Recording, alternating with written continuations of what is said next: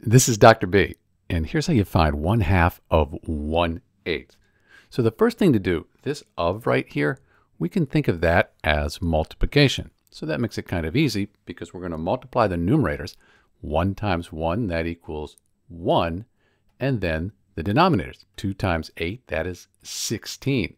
So we end up with 1/2 times 1/8, that's 1/16. So the key is when you're multiplying fractions, you can just multiply the numerators and then the denominators. These don't have to be the same. We converted these to decimals. 1/2, that's 0.5. And then 1/8, that would be 0.125.